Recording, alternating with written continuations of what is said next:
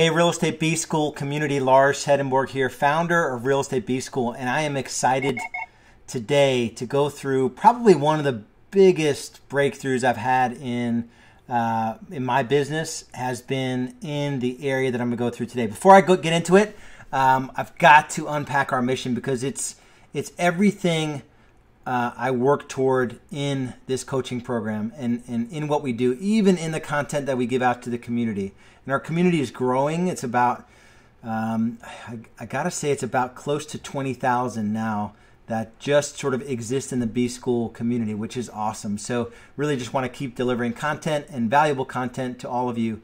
If there's ever an opportunity to serve you at a higher level, all of these emails and all of our posts have a button to basically get on the call with us for a free coaching session. So make sure you take advantage of that when the time is right.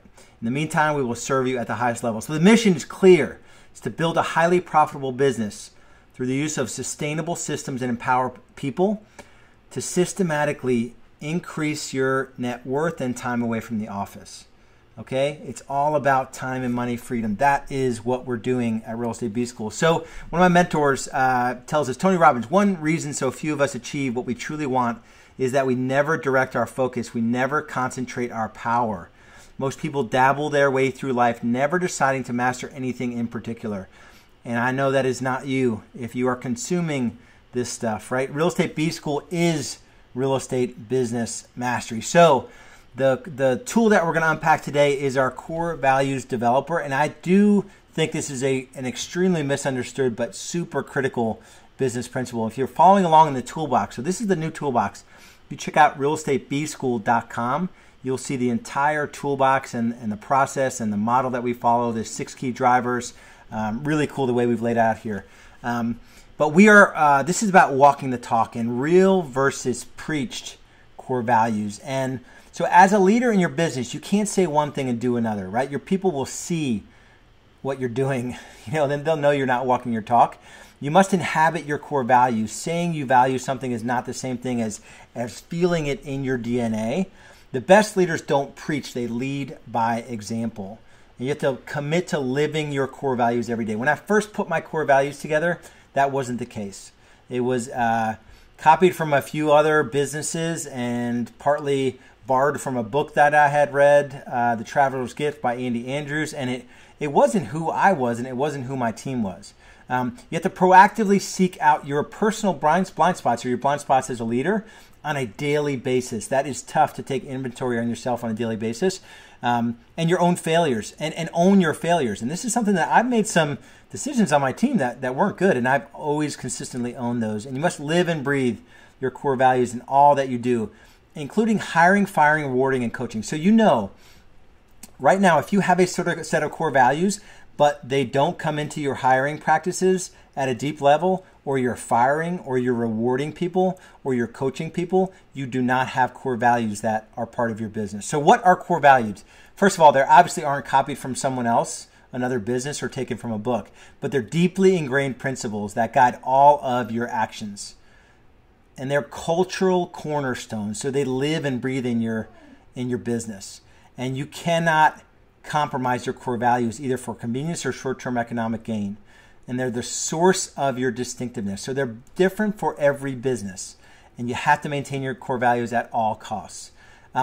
Real quick, I want to go into different types of values. So this is the mistakes people make, is that a lot of times they say, I want to be this, right? So that's aspirational, but it's not who you are. It's not what makes you, sort of makes up the DNA of your business. And then there are permission to play values, which, we have to, trust and mutual respect is a core value. Not really a core value. It's just like you got to be a good person. That's a permission to play on the team. Then accidental values is that, my team's in Silicon Valley, and we wear jeans and a t-shirt. And then so casual attire, or a casual atmosphere or laid back approach to real estate is a core value. Not really. That's just accidental. It's you can't not hire people onto your team because they don't fit that. And taking on an initiative with your core values has nothing to do with building consensus. You're imposing a set of fundamental, strategically sound beliefs on a broad group of people.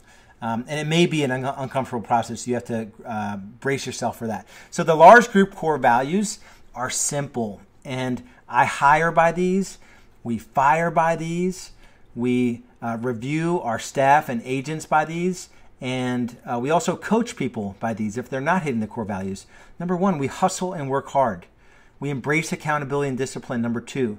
Number 3, we have a positive attitude. Number 4, we have a growth mindset. Number 5, we create raving fans. And those are part of who we are. So what are your takeaways and action items? Are you ready for a coaching session?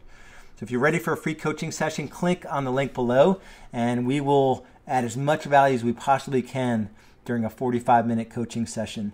So take action right now on either the subject of core values and really get a meaningful set of core values in your business, or take action and book a coaching session. We'll talk to you guys soon. Bye-bye.